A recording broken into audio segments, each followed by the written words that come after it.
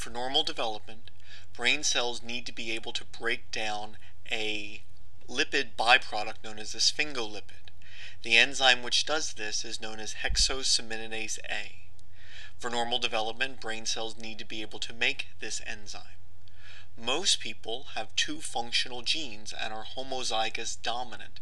They make enzyme, the sphingolipids are broken down.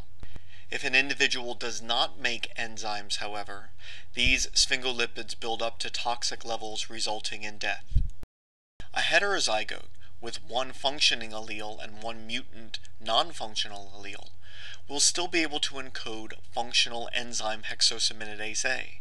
They will be able to break down sphingolipids since a little enzyme goes a long way, and since toxic byproducts will not develop, they will have the normal phenotype even with only half the normal amount of enzyme.